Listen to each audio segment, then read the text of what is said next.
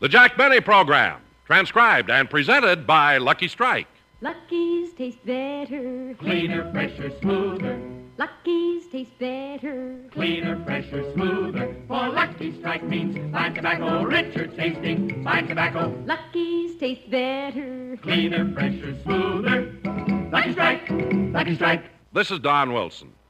Friends, there's no doubt about it. Smoking enjoyment is all a matter of taste. And the fact of the matter is, Lucky's taste better. Cleaner, fresher, smoother. Now, freshness is particularly important. For if a cigarette isn't truly fresh, it can't possibly give you the enjoyment it should. That's why every pack of Lucky's is extra tightly sealed, to bring you Lucky's better taste in all its natural freshness. Yes, Lucky's do taste better because, first, LSMFT, Lucky Strike means fine tobacco. Then, too, Lucky's taste better because they're made better, made round and firm and fully packed to draw freely and smoke evenly. So, friends, smoke the cigarette that has better taste when it's made and then brings you all that better taste in a fresh cigarette. Yes, be happy. Go Lucky. Ask for a carton of Lucky Strike and find out for yourself that Lucky's really do taste better. Lucky's taste better. Cleaner, fresher, smoother. Lucky Strike, Lucky Strike.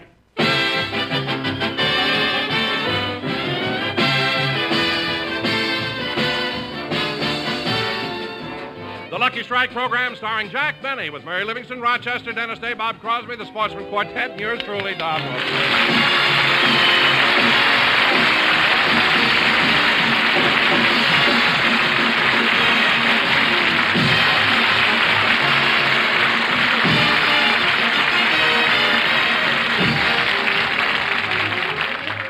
Ladies and gentlemen, Friday was New Year's Day, and 1954 was ushered in by the nation's gridiron classic, the Rose Bowl game, between UCLA and Michigan State, before a record crowd of nearly 100,000 people. This game always produces statistics that are mulled over by sports lovers for weeks to come. How many yards each team gained by running, how many yards gained by passing, how many passes completed, how many intercepted. Yes, even the star of our show has been stunned by the amazing figures compiled by this football classic. 100,000 people at $5 apiece.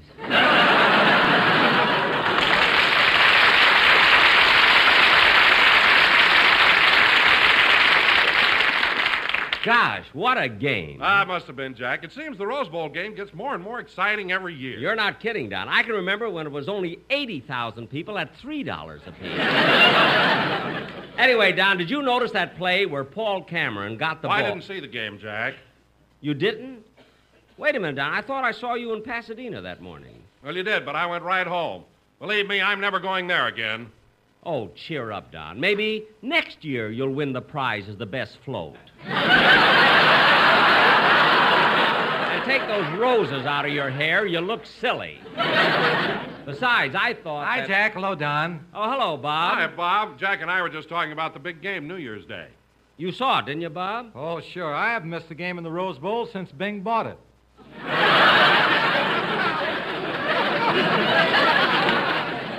Bing bought the Rose Bowl? Well, not exactly. He bought Pasadena, and they threw that in. Oh, well, Bob, as much as I like your brother, we're supposed to be doing a radio program. Now, get your band ready. Jack, what kind of program we're going to do today? Well, Don, since this is our first show of the new year, I thought maybe we ought to do a sketch based... Oh, hello, Mary. Hi, Jack. Hi, fellas. Hello, Don. Hello, Mary. Glad you're feeling better. Yes, Mary, it's certainly good to have you back on the show. Huh? Well, Jack, I hated to miss last Sunday's program, but I had that thing that's been going around, Virus X. Yes, I know. That's why I sent over my doctor. Some doctor. Why, what's wrong? I've got news for you. He's a horse doctor. He is not a horse doctor. He isn't, eh? When he got to my house, he threw a blanket over me and walked me around the room to cool me off. No. When he started to braid my hair, I threw him out. Oh, well, and that explains it. You know, one day I called him up and told him my ankles hurt, and he sent me over 4 bandages. Well, anyway, Mary, didn't my doctor give you any advice at all? Yes. He told me I had Virus X and I shouldn't run tomorrow. Mary, I'm trying to be serious. What did he really tell you? Well, he said it wasn't dangerous, gave me a prescription, and charged me $10. Oh. And he told me that 300,000 people had virus X. 300,000 people at $10 a... That's even better than football.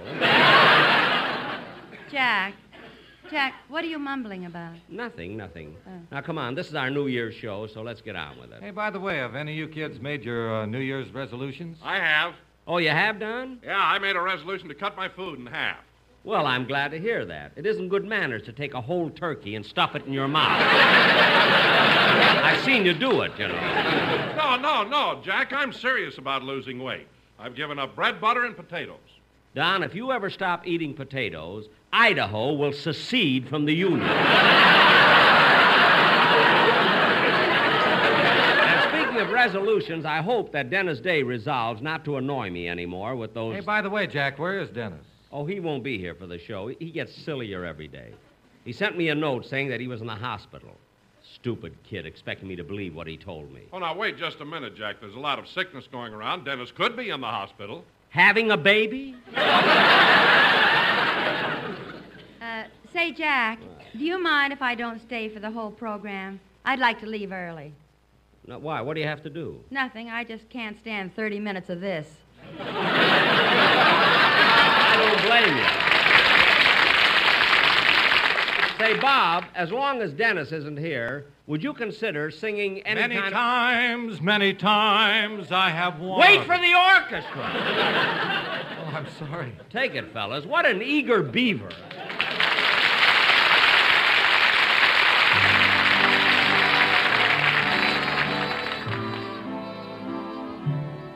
Many times I have wanted your kiss. Many times I have dreamed we'd be kissing like this. My heart has been filled with the thought of holding you. I've dreamed it so often. At last it's come true. With a smile, with a sigh, with a star up above. Here we are, you and I, the beginning of love. While searching for heaven, I found it just then. Take me there many times again. With a smile, with a sigh, with a star up above. Here we are, you and I, the beginning of love. While searching for heaven, I found it just then. Take me there many times again.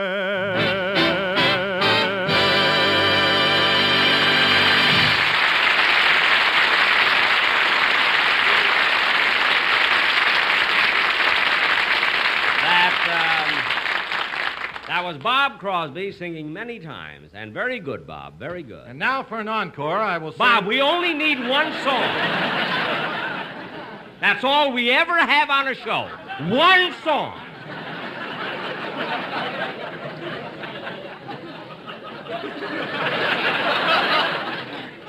Now, look, kids, we've got a very important... Now, who can that be? Come in. Hey, it's Mel Blanc. I hope I'm not interrupting nothing, Mr. Benny. No. What do you want, Mel? Well, I wanted to tell you that I'm available again. Available again? Yeah, I was sick with that virus, but Mr. Benny was kind enough to send over his doctor. Oh, Jack's doctor, eh? What'd he do for you? Oh, he gave me a shot, and now I feel fine.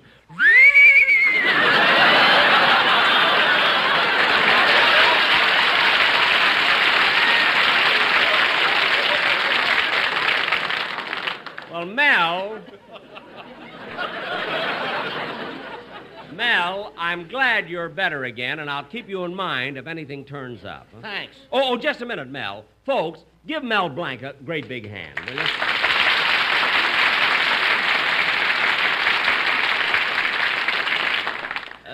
You can go now, Mel. Oh, Mr. Benny, I don't like to mention it, but this year you forgot to give me a Christmas present. You just got it. So long, Mel. Yeah, goodbye, Mr. Benny.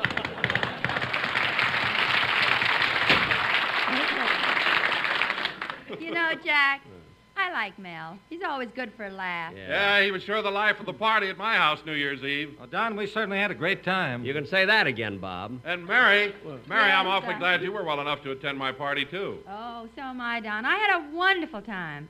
But I haven't had a chance to tell you what happened after Jack and I left your house. Oh, Mary. What happened, Mary? Come on, tell me. Well, you Mary, it's all over. Now forget about it. I will not. Oh, Mary, Don. don't tell him now, will you? I will. Don, it was about 2 in the morning, and Jack was taking me home.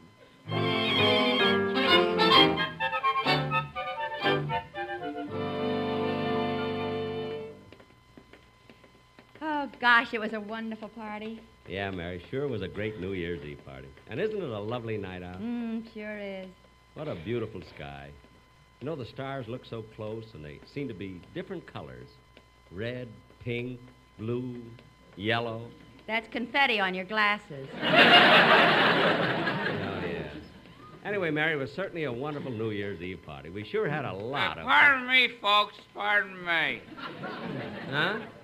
What do you think I ought to get my wife for Christmas? Christmas? Mr. Christmas was a whole week ago. This is New Year's. You mean it's already 1949? Look, it's 1954. Oh, my goodness. I better get home.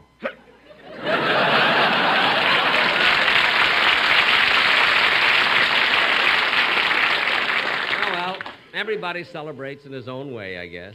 Well, here's your house. Here's your house, Mary. Yeah. Mary, What is it, Jack?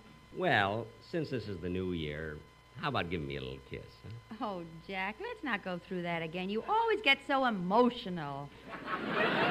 I do not. You do, too. The last time I kissed you, you ran home, threw yourself across the bed, and cried for an hour. Well, I always do when I drink too much. You had 1 glass of eggnog. Well, somebody spiked the nutmeg. Anyway, Mary. Well, good night, Jack, and a Happy New Year. Good night, Mary. Hey, wait a minute, Mary. How would you like to go to the Rose Bowl game? Say, that'd be wonderful, but have you got tickets? No, but there's plenty of time. Look, the game doesn't start till tomorrow afternoon. Tomorrow. It's already 2 o'clock in the morning. Well, don't worry about it. I'll get the tickets. Come on, let's go in your house. I want to use your phone. That's an old excuse, but I'll take a chance. Oh, don't be silly. Now, let's see. Who can I... Well, I'll be darned. There's the blanket. You weren't kidding about my doctor, were you? Now, let's see. Who can I get tickets from? Jack, you shouldn't call anyone. It's 2 o'clock in the morning. Yeah, but it's New Year's. Now, who can I call for tickets? Well, let me see now. Do you know Red Sanders, the coach of UCLA?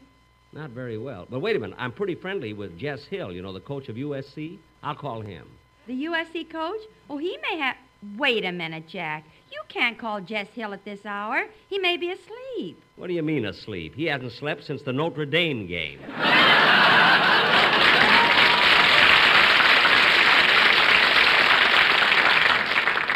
But maybe he isn't in a good mood. Huh? Wait a minute. I know who'll let me have the extra tickets if he has any. Who? Ronald Coleman.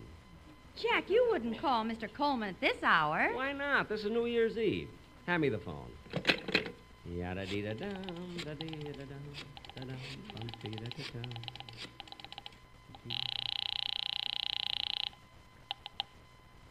The Ronald Coleman residence, Sherwood, the butler speaking. Sherwood, this is Mr. Benny. May I speak to Mr. Coleman? Mr. Coleman is asleep, sir. Asleep already? Didn't he celebrate New Year's Eve? Oh, yes, we had a rip-roaring time here till almost 9 o'clock.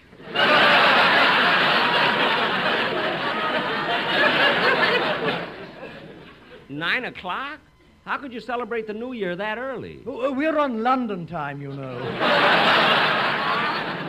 Oh, yes.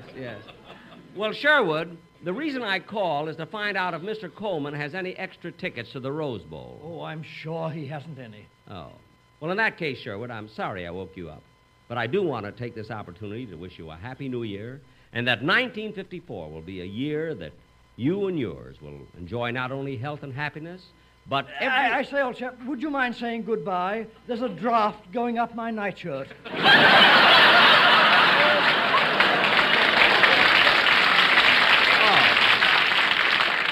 Oh, I'm sorry. Goodbye, Sherwood. Goodbye. Do you have any luck, Jack?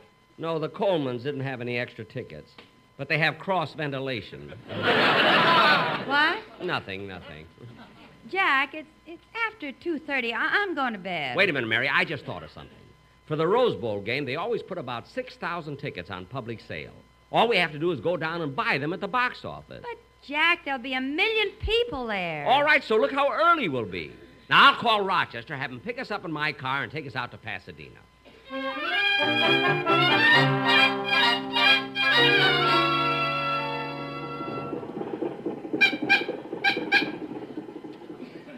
Do you think the car will make this hill, Jack? Sure. Rochester, give it a little more gas. Okay.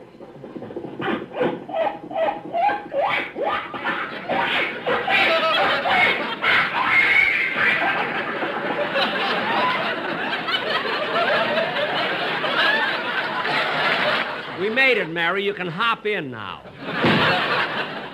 Try to make some time, Rochester. Yes, sir.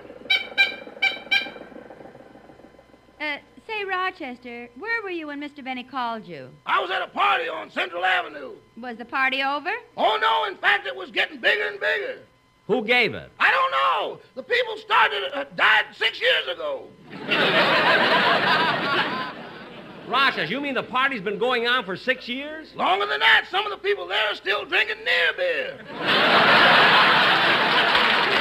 Well, Rochester, don't they know that Prohibition was repealed? There's one old man there who doesn't even know it was started.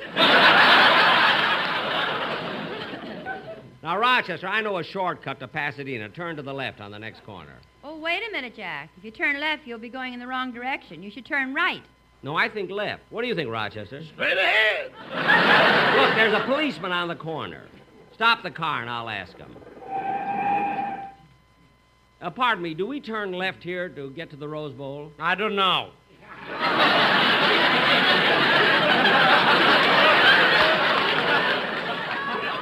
Well, will this street take us to Pasadena? I don't know. Well, does it lead into the freeway? I don't know! You don't know anything. A fine policeman you are. I'm not a policeman. Then why are you wearing that blue uniform? I'm a Western Union boy, but I look lousy in brown.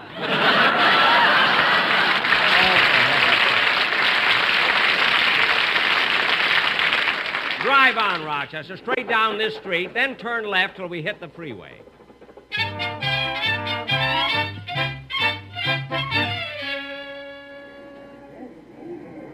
Gee, what a crowd. Yeah. Here it is almost noon. We've been standing in this ticket line for 5 hours. Yeah. Oh, look! Here comes the Rose Bowl band marching into the stadium. Oh, yeah.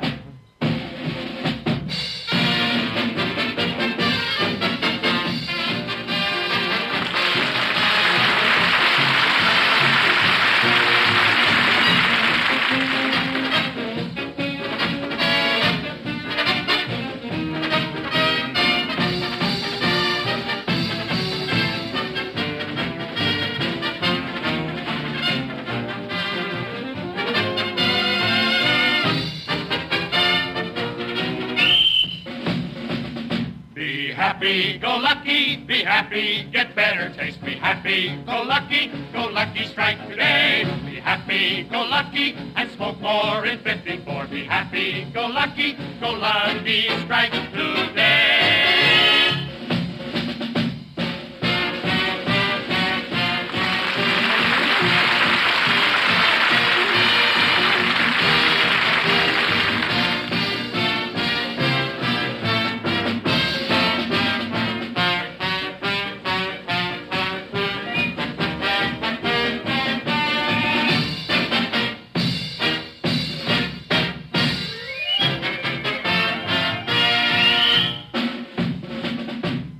happy, go lucky, be happy, get better taste. Be happy, go lucky, strike today. Be happy, go lucky, and smoke more in 54. Be happy, go lucky, strike today.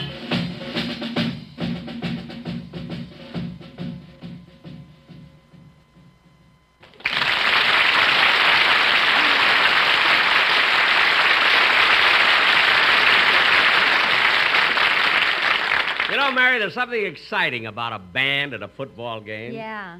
Gee, I wish this ticket line would move. I want to make sure to... Hey, you back there, stop shoving. Wonder how long it'll be before we... I said stop shoving. I can't understand, Mary. People go to football games, and it brings out the worst. Look, I warned you twice. If you shove me once more, I'll drag you out of line. I can't help it, mister. People are pushing me.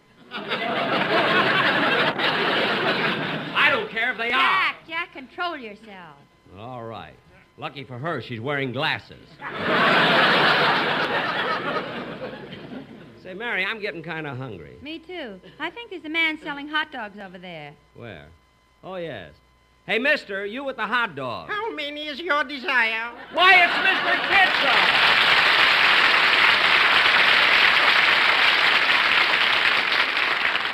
Well, Happy New Year, Mr. Kitzel. Likewise, and season's greetings to you too, Miss Livingstone. Well, same to you, Mr. Kitzel. And you know, this is a coincidence. The first time we met you was at the Rose Bowl, and you were selling hot dogs then, too. That was 8 years ago. These are the same hot dogs. I had some left over. Well, if these hot dogs are 8 years old, I don't think I want any. Mr. Bennett, to you I'll give the fresh ones, and they'll be only 6 cents apiece. Wait a minute. Hot dogs for only 6 cents apiece? Where do you get your meat? From a doctor in Beverly Hills.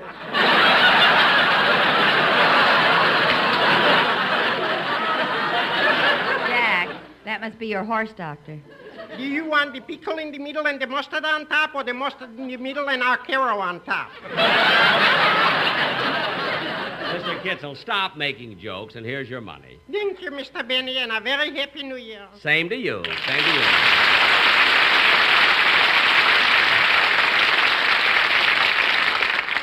Say, Mary, gee, this hot dog tastes good. Oh, darn it, this line doesn't seem to move up at all. Boy, I sure hope we can get tickets. I'm so anxious to see the game. Psst. Hey, chum. Chum. Huh? You say you want to get tickets? You say you want to see the game? Tell you what I'm going to do. What? I got a pair of tickets smack on the 40-yard line, and you can have them for only $50.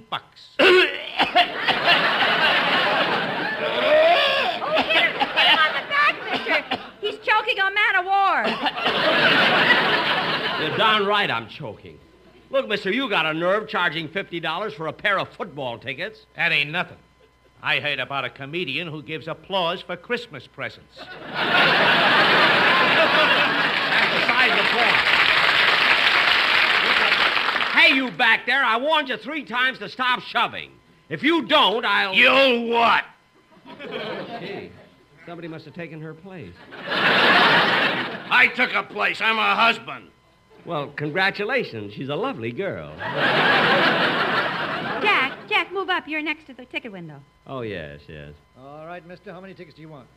How much are they? $5.50. Well... Here's my money, Jack. No, Mary, I'll pay for these. I'll buy my own. I've still got money left from the May Company. Okay. 1 ticket, mister, please. Here you are. Give me 1 ticket right next to hers. Here you are, and boy, are you too lucky. Those are the last tickets. How do you like that, the last ticket? Come on, Mary, let's get out of here. Boy, are we lucky. I had my heart set all year on seeing this game, and now I'm going to see it. Come on, Mary, we're over at Tunnel 16. Okay. Kind of chilly. I want to get a cup of coffee first. You want one, Mary? No, I don't want to get mixed up in that crowd. I'll go ahead and hold our seats. Okay. See you in a few minutes, Mary. Don't let them start the game without me. Let's see where I can get the coffee. Oh, there's the stand over there. Yada-dee-da-dum, da-dee-da-dum, da-dum. Oh, boy, I was up all night, stood in line for 5 hours, but it was worth it to get this ticket. Yada-dee-da-dum, da-dee-da-dum. Hey, mister. Huh? How many tickets you got to the game? 1. What'd you pay for it? $5.50. I'll give you $6 for it. What? Are you crazy? I've been looking forward to this game all year. I've been up all night calling people, begging people for tickets. I drove all the way down here from Beverly Hills in that traffic. I waited in line all night to get this ticket. I'll give you $8. It's guys like you that always...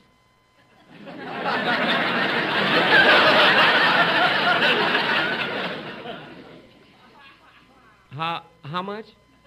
$8.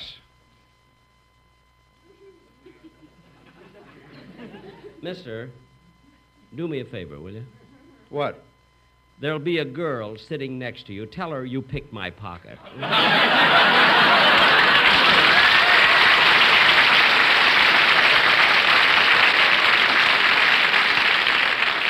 Okay, here's your money. Thanks. So long, mister. Yada-dee-da-dum, da-dee-da-dum. Gee, I hate to miss that game. But then again, with this money, I can... Wait a minute. What kind of $5 bill did he give me? Look at the picture on it. Liberace.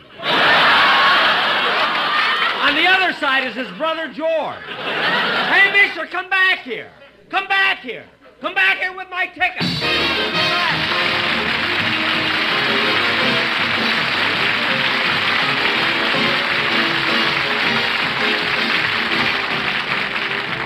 Jack will be back in just a minute. But first, a word from the sweetheart of Lucky Strike. Hi, friends. This is Dorothy Collins. You know, I'll bet that if someone asked you why you smoked, what it was exactly you liked about a cigarette, I'll bet the important word in your answer would be taste. Because, gee, isn't good taste what everybody wants in a cigarette? Smoking enjoyment is all a matter of taste. And the fact of the matter is, Lucky's taste better. And there are two good reasons why that's true. In the first place, LS-MFT.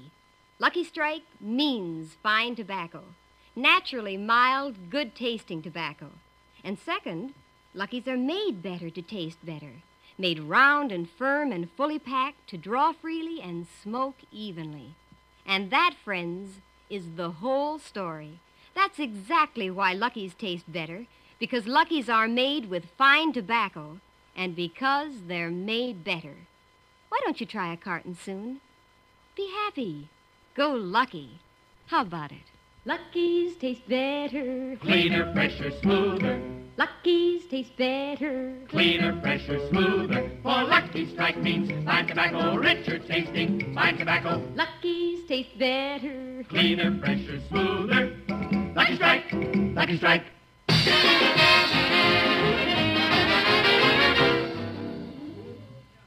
Well, anyway, Don, now you know I'll never go to another football game with Jack. I don't blame you, Mary. That smart guy buying my ticket with that phony $5 bill.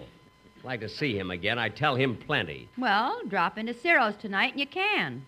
How do you know he's going to be there? I got a date with him. How do you like that? Good night, folks.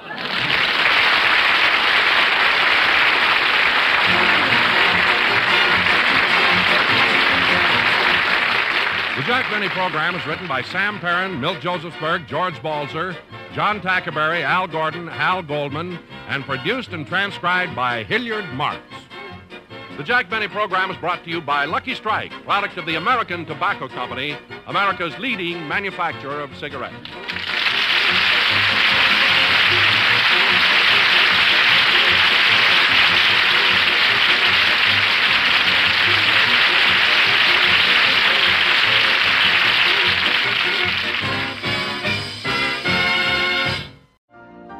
You've been listening to the OTR Gold Network. Find more classic radio at otrgold.com.